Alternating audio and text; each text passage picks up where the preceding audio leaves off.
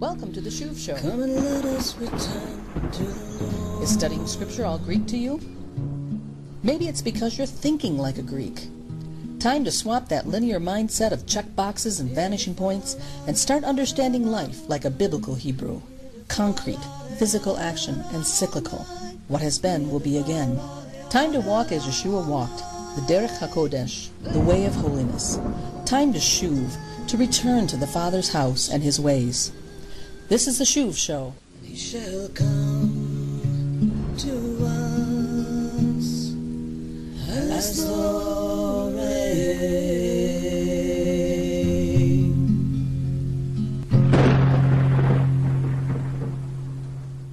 Welcome to the Shuv Show. I'm your host, Christene Jackman. I've now lived long enough to have some hindsight into recent history. Patterns stand out, good and bad. We've just passed the month of Elul, a time of deep introspection and repentance, and have now completed the fall high holy days of Yom Teruah, Yom Kippur, and Sukkot. Read Vayikra, or Leviticus 23, and all scriptures that deal with these three holy appointed times of our God. These are memorials and they are prophetic. Remember that a biblical mindset is Hebraic, meaning you think in terms of cycles. Things are cyclical. What has been will be again. Earthy, concrete. Answers are not a Greekish either-or situation, but rather can be yes and both. The biblical thought process understands that blood covenants are not broken by God.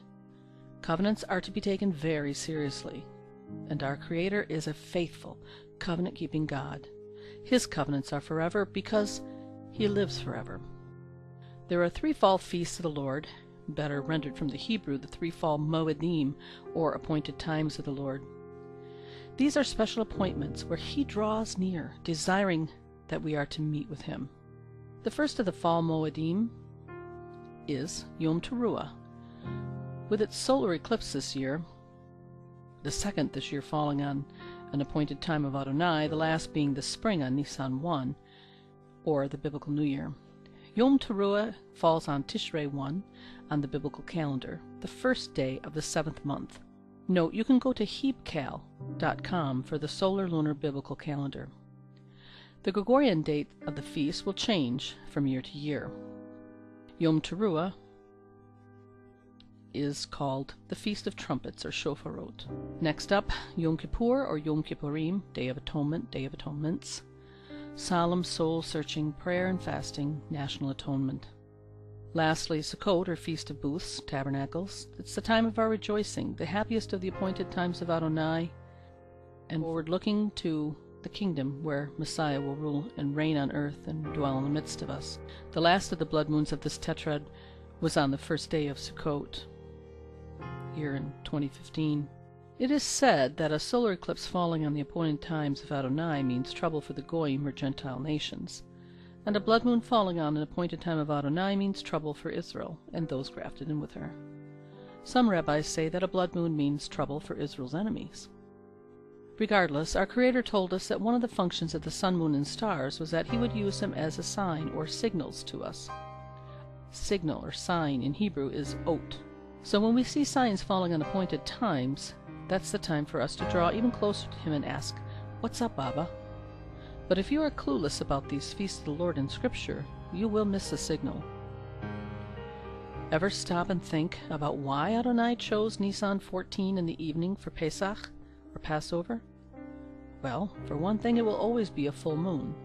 Same with Sukkot. The first day of Sukkot will always be a full moon. Well, the one thing about a full moon is you can't have a lunar eclipse without a full moon. So blood moons only happen on a full moon. The people were supposed to be assembled on these days, a rest day, a Shabbat, no work. Look up and, oh, the moon is turning to blood. What's up, Abba? Only He knows what this given signal is to mean, and He wants us to draw near to Him to get our marching orders. In 2014, there were blood moons on Passover and Sukkot, and Israel had war with Gaza. Now, it's 2015, with not only blood moons on Passover and Sukkot, but also two solar eclipses, on Nisan 1, the biblical New Year in the spring, and Tishrei 1, the Jewish civil New Year in the fall. I would also like to point out that these two dates are also the two New Years of the Babylonian calendar. So, in light of our current troubled times, where up is down and down is up, good is called evil and evil good, seeking his face is even more imperative. Are we seeing signs of the approach of the Great Tribulation, the return of the Messiah? Or is it just another repeat of a pattern? Time will tell. Study the patterns in Scripture, namely Daniel, and the pattern of Antiochus Epiphanes, who was a type and shadow of the anti-Messiah. Study the name meanings of the sons of Joktan. Ask the Lord for understanding. His love for us is very deep. And we are not children of darkness. We are children of the light. All in all, though, when we see signs happening on appointed times of the Lord, our Heavenly Father is saying, "Heads up, come and seek me. Do not fear. Our God is immensely able to save. Look at the three in the fiery furnace of Nebuchadnezzar. Consider Daniel in the lion's den. Our God is mighty to save. Dare to be a Daniel in the diaspora. Stand firm like Hananiah, Mishael, and Azariah, and only your bonds will fall off in the fire. Your clothes won't even smell like smoke." If we can get to the point where we say with Job, "Though he slay me, yet I will trust in him," that's about right, isn't it? You find that in Job 13. We look beyond this life. We will rise again. Messiah, our firstfruits, showed the way with his resurrection. But certainly the very best place to be is bullseye center of his will. May we be bold enough to walk in his ways regardless of the potential costs, regardless of the mockery, regardless of rejection by others. We need to cling to him, and his arms are certainly strong enough to hold us. Nachon? I find comfort in this prophecy from Revelation 3, starting with verse 7. "And to the angel of the church in Philadelphia write, He who is holy, who is true, who has the key of David, who opens and no one will shut, who shuts and no one will open, says this: I know your deeds.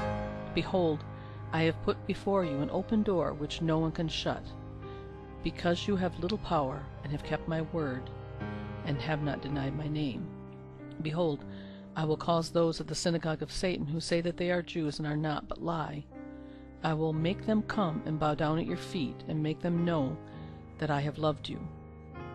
Because you have kept the word of my perseverance, I will also keep you from the hour of testing, that hour which is about to come upon the whole world, to test those who dwell on the earth. I am coming quickly. Hold fast to what you have, so that no one will take your crown. He who overcomes, I will make him a pillar in the temple of my God, and he will not go out from it any more. And I will write on him the name of my God, and the name of the city of my God, the new Jerusalem, which comes down out of heaven from my God, and my new name. He who has an ear, let him hear what the Spirit says to the churches." Wow. 7 little verses that speak volumes. I can't go into deep detail here, but here's a little summary of what I see. You can go dig deeper later. First of all, I see it's very Jewish in flavor. The titles Messiah gives himself in each of these letters to the Messianic assemblies are lamps that shed light on the rest of their particular message from him. To the Philadelphian church, he addresses them.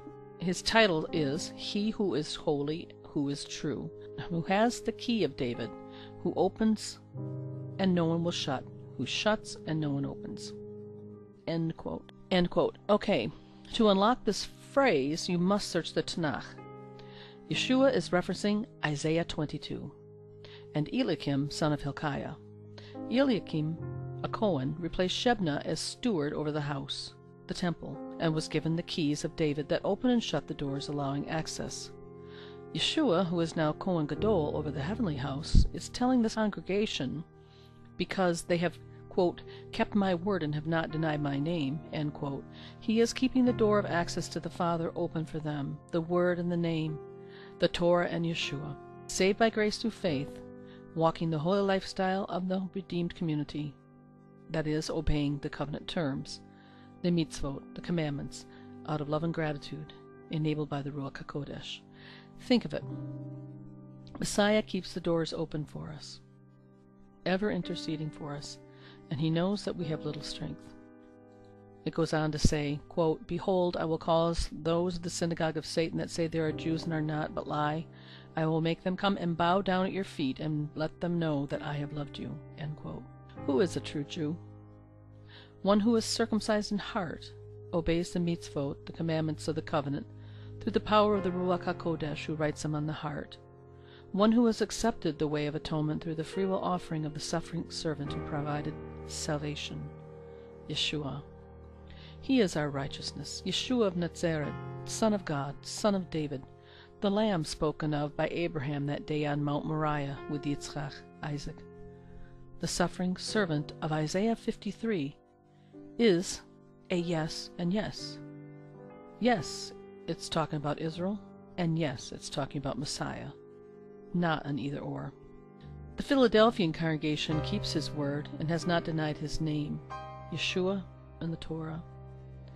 Yeshua came in the authority of his Father and his word. Yeshua did not have a different message from what had already been revealed in the Tanakh, Genesis through Malachi.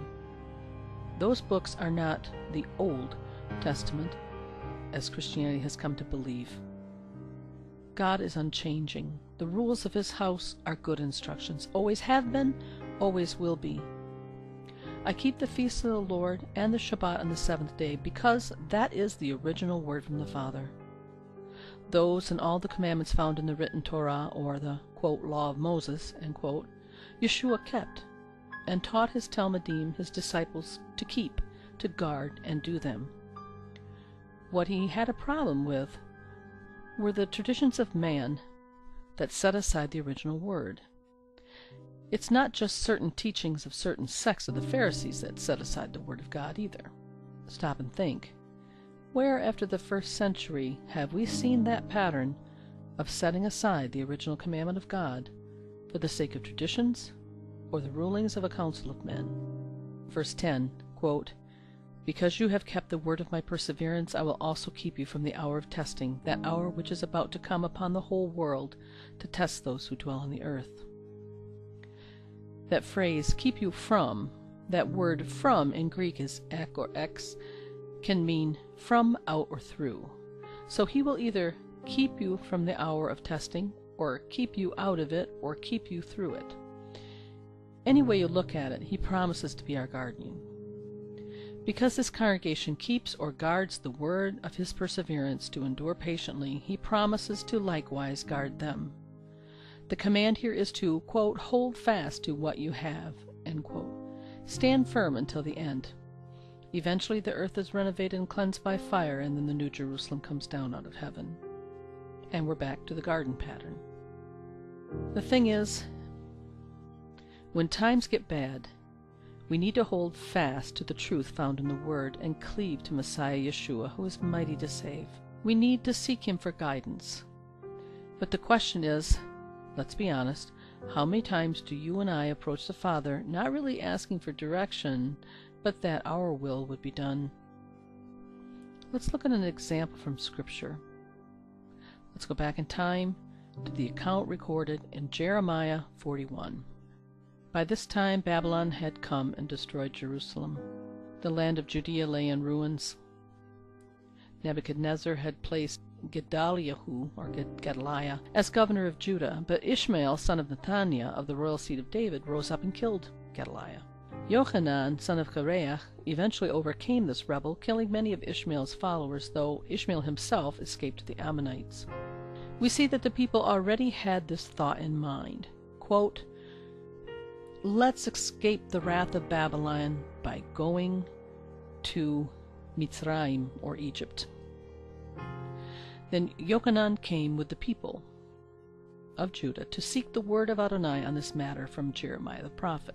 Let's look at Jeremiah 42, 1-3. Quote, "Then all the captains of the forces, and Yochanan the son of Kareah, and Yezaniah the son of Hoshea, and all the people from the least even to the greatest, came near, and said to Yirmiyahu, or Jeremiah the prophet, Let, we pray you, our supplication be presented before you, and pray for us to the Lord your God, even for all this remnant, for we are left but a few of many, as your eyes do see us, that the Lord your God may show us the way in which we should walk and the thing that we should do." End quote. Sounds noble, huh? They appear to be asking for direction from the God of Israel. But when the answer came 10 days later, God said through Jeremiah, this is found in Jeremiah 42, verses 10 through 12, God told Jeremiah to tell them, quote, "If you will still abide in this land, then I will build you, and not pull you down, and I will plant you, and not pluck you up. For I repent me of the evil that I have done to you. Don't be afraid of the king of Babylon, of whom you are afraid. Don't be afraid of him, says Adonai, for I am with you to save you, and to deliver you from his hand. I will grant you mercy, that he may have mercy on you, and cause you to return to your own land." End quote. Okay, that is the original word, the clear command of the God of Israel to his people. Can't say it any plainer than that. Don't go to Egypt, stay here. He also goes on to issue a crystal clear warning if they disobeyed. Jeremiah 42, verses 13 through 18. "But if you say, 'We will not dwell in this land,' so that you don't obey the voice of the Lord your God, saying, 'No, but we will go into the land of Mitzrayim,' Egypt, where we will see no war, nor hear the sound of the shofar, nor have hunger of bread, and there we will dwell. Now, therefore, hear you the word of the Lord, O remnant of Judah. Thus says the Lord of hosts, the God of Israel, if you indeed set your faces to enter into Mitzrayim, and go sojourn there, then it shall happen that the sword which you fear shall overtake you in the land of Mitzrayim, and the famine of which you are afraid shall follow hard after you there in Mitzrayim, and there you shall die. So shall it be with all men who set their faces to go into Mitzrayim and to sojourn there. They shall die by the sword, by the famine, and by the pestilence, and none of them shall remain or escape from the evil that I will bring on them. For thus says the Lord of hosts, the God of Israel, as my anger and my wrath has been poured forth on the inhabitants of Jerusalem, so shall my wrath be poured forth on you when you shall enter into Mitzrayim. And you shall be an object of horror, an astonishment, and a curse, and a reproach, and you will see this place no more." End quote. Wow. The warning is plain and understandable. If you go to Mitzrayim, Egypt, you will die. Jeremiah also warns them in verses 19 through 22, "The Lord has spoken concerning you, remnant of Yehudah. Don't go to Mitzrayim. Know certainly that I have testified to you this day, for you have dealt deceitfully against your own souls. For you sent me to the Lord your God, saying, 'Pray for us to the Lord our God, and according to all that the Lord our God shall say, so declare to us, and we will do it.' And I have this day declared it to you. But you have not obeyed the voice of the Lord your God in anything for which he has sent me to you. Now therefore know certainly that you will die by the sword, by the famine, by the pestilence, in the place where you desire to go to sojourn there." Okay, watch. Immediately, Jeremiah is met with opposition in Jeremiah 43, verses 2 through 3. "Then spoke Azariah the son of Hoshea, and Yochanan the son of Kareach, and all the proud men, saying to Jeremiah, this is what they said to Jeremiah, 'You speak falsely. Adonai our God has not sent you to say, you shall not go into Mitzrayim to sojourn there. But Baruch the son of Neriah sets you on against us to deliver us into the hands of the Chazdim, that they may put us to death and carry us away captive to Bavel," or Babylon. End quote. So the true heart of this remnant is revealed. The leaders and people who said they were seeking the Lord's instructions were not actually seeking the truth, but confirmation of what they had already clearly set their hearts on, and that is, to flee to Egypt. So Yochanan the son of Kareach rounded up the people and left, and went to Egypt. Later the word of God comes again to Jeremiah for the rebellious remnant now living in Egypt. A warning of the consequences for disobeying the instruction of God were soon at hand. Jeremiah 44, "Thus says the Lord of hosts, the God of Israel, you have seen all the evil that I have brought on Jerusalem, and on all the cities of Yehudah, and behold, this day they are a desolation, and no man dwells therein. Because of their wickedness, which they have committed to provoke me to anger, in that they went to burn incense and to serve other gods that they didn't know, neither they nor you nor your fathers. However, I sent to you all my servants the prophets, rising up early and sending them, saying, Oh, don't do this abominable thing that I hate. But they didn't listen, nor incline their ear to turn from their wickedness, to burn no incense to other gods. Therefore my wrath and my anger was poured forth, and was kindled in the cities of Yehudah, and in the streets of Yerushalayim, and they are wasted and desolate, as it is to this day. Therefore now says the Lord God, Sabaoth, the God of Israel, why commit this great evil against your own souls, to cut off from you man and woman, infant and suckling, out of the midst of Yehudah, to leave you none remaining, in that you provoke me to anger with the works of your hands, burning incense to other gods in the land of Mitzrayim, where you have gone to sojourn, that you may be cut off, and that you may be a curse and a reproach among the nations of the Eretz, the land. End quote. Wow, did you catch that? Not only did this remnant blatantly disobey the word of God through Jeremiah the prophet to not go to Mitzrayim, but now they're worshiping the gods of Egypt in Egypt, burning incense, praying to false gods. Remember, God's judgment by the hand of the Babylonians fell because the house of Judah had broken the terms of the covenant with the God of Israel and refused to repent. The actions of the remnant that fled to Egypt revealed that most had refused to see that it was their own sinful practices that had destroyed the holy temple, their cities, and their people. They blamed Hashem, and had now turned their backs on him, and were praying to foreign gods instead. Adonai says to them in verse 9, Have you forgotten the wickedness of your fathers, and the wickedness of the kings of Yehudah, and the wickedness of their wives, and your own wickedness, and the wickedness of your wives which they committed in the land of Yehudah, and in the streets of Yerushalayim? They are not humbled even to this day, neither have they feared, nor walked in my law, nor in my statutes, that I have set before you and before your fathers. Therefore thus says the Lord of hosts, the God of Israel, Behold, I will set my face against you for evil, even to cut off all Yehudah. I will take the remnant of Yehudah, that have set their faces to go into the land of Mitzrayim to sojourn there, and they shall all be consumed. In the land of Mitzrayim they shall fall. They shall be consumed by the sword and by the famine. They will die, from the least even to the greatest, by the sword and by famine. And they shall be an object of horror, and an astonishment, a curse, and a reproach. For I will punish those who dwell in the land of Mitzrayim, as I have punished Jerusalem, by the sword, by the famine, and by the pestilence, so that none of the remnant of Yehudah who have gone into the land of Mitzrayim to sojourn there shall escape or be left to return back into the land of Yehudah, to which they have a desire to return to dwell there. For none shall return, save such as shall escape. End quote. Pretty clear, huh? But what is their response? Even harder hearts. Look at verse 15 through 19. And all the men who knew their wives burned incense to other gods, and all the women who stood by, a great assembly, even all the people who lived in the land of Mitzrayim in Petros, answered Yirmiyahu, saying, As for the word that you have spoken to us in the name of the Lord, we will not listen to you. But we will certainly perform every word that has gone forth out of our mouth, to burn incense to the Queen of Heaven, and to pour out drink offerings to her, as we have done, we and our fathers, our kings and our princes, in the cities of Yehudah and in the streets of Yerushalayim. Get this. For then we had plenty of food, and were well, and saw no evil. But since we left off burning incense to the Queen of Heaven, and pouring out drink offerings to her, we have wanted all things, and have been consumed by the sword and by famine. When we burned incense to the Queen of Heaven, and poured out drink offerings to her, did we make her cakes to worship her, and pour out drink offerings to her without our husbands?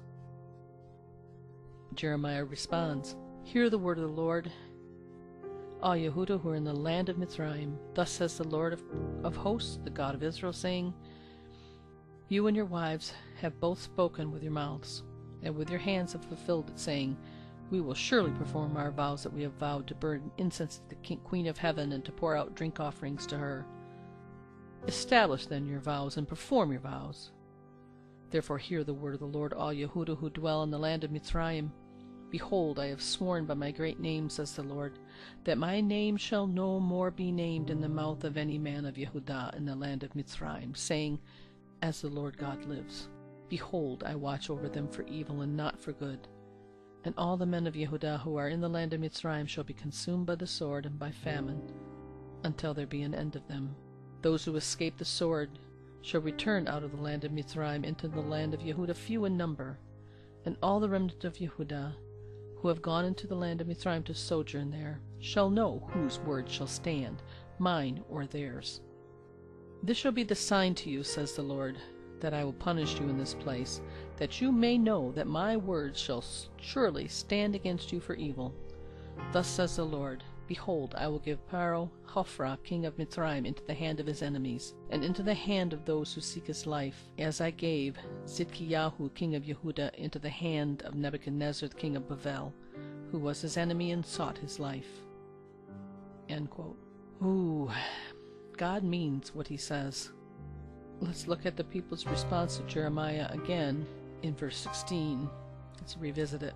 As for the word which you have spoken to us in the name of the Lord, we will not listen to you, but we will certainly perform every word that's gone out of our mouth, to burn incense to the Queen of Heaven and to pour out drink offerings to her, as we have done. We and our fathers, our kings, princes, in the cities of Yehudah and in the streets of Jerusalem. For then we had plenty of food and were well and saw no evil. But since we left off burning incense to the Queen of Heaven and pouring out drink offerings to her, we have wanted all things and have been consumed by sword and by the famine. End quote. They were under the mistaken notion that the so-called Queen of Heaven, a false goddess, was responsible for the blessings of food, prosperity, and safety that they had been experiencing in Judah in the times before the Babylonian invasion. They were pinning whether or not their behavior was acceptable on a sign and not truth. And that sign was blessing. They did not see that their blessing in reality came from the God of Israel, and not a false goddess. From this account, it's apparent that God will sometimes use blessing as a test to see what's really in the heart. Just because things are going good, it's no guarantee that your actions are pleasing to Him. He's already revealed how He wants to be worshipped, and how we are to live our lives. These truths are discovered foundationally in Bereshit through Devarim, Genesis through Deuteronomy. House of Judah had the Torah, the clear instructions from the God of Israel on what to do and what not to do. These were the terms of the covenant with Him, and His instructions were, and are, doable. Moses told us that. Yochanan also bears witness to that truth. His commands are not heavy or burdensome. Yeshua said His yoke was light. Do we follow sign or circumstance or truth? If that sign or circumstance is based on God's original word, then heed it. If not, run. Fast. Truth is based on the written word of Adonai. Circumstances do not change truth. Current culture does not supersede or alter truth. When a people turn their backs on His holy commands, and they don't get struck immediately with lightning, does not mean that God is condoning their actions. It might be hundreds of years later before retribution comes. His silence demonstrates the fact that He is long-suffering, wanting to give people time to repent and come back to His ways. So prosperity, or the lack of judgment immediately following, is not a good gauge of a lifestyle that's acceptable to Adonai, and neither is poverty a sure sign of a circumcised heart. Only truth can stand as judge regarding our actions. The original word given to us by Adonai is a thing we are to obey, in good times and bad. Torah is the straight stick by which we eyeball whether a thing is acceptable in His eyes or not. If your idea stick looks a bit bent compared to Torah, toss it out. Lean on the Word. His ways will always be best. And remember, He is the Lamb, but He's also the Lion. He is tender and fearsome, Judge and Savior, worthy of our awe, respect, and love. Let's examine our lifestyle. Does it match up with the original word given by the Father and upheld by His Son, Messiah Yeshua? Do we live our lives like Yeshua did? May we, with the help of the Ruach HaKodesh, the Spirit of holiness, have our minds renewed, our hearts circumcised, and put on fine linen, which are the righteous acts of the Kedoshim, the holy ones. Revelation 9, 8, and 14. It was given to her that she would array herself in bright, pure, fine linen, for fine linen is the righteous acts of the Kedoshim, the holy ones. The armies which are in heaven followed him on white horses, clothed in white, pure, fine linen. Ecclesiastes 12, 13 through 14. This is the end of the matter. All has been heard. Fear Elohim and keep his mitzvot, for this is the whole duty of man. For Elohim will bring every work into judgment with every hidden thing, whether it is good or whether it is evil. End quote. Torah, not just a history lesson. It's the lifestyle of the redeemed community of the Messiah. Fine linen is like this, saved by grace through the blood of Messiah who paid the price of our sin debt. Now our lifestyle is by Torah, out of love, gratitude, and duty. This is the original word, the clear instructions of our God. Let us not be a rebellious remnant, but a contrite one and a faithful one. Let us not base our lifestyle on anything, no sign, no wonder, no circumstance, but the pure truth, the Scriptures. Go back in the Bible and search, asking, now, what was the original word of God in this matter?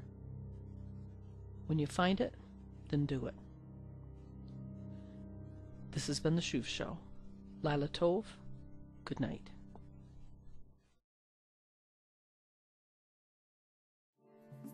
That wraps it up for this edition of the Shuv Show.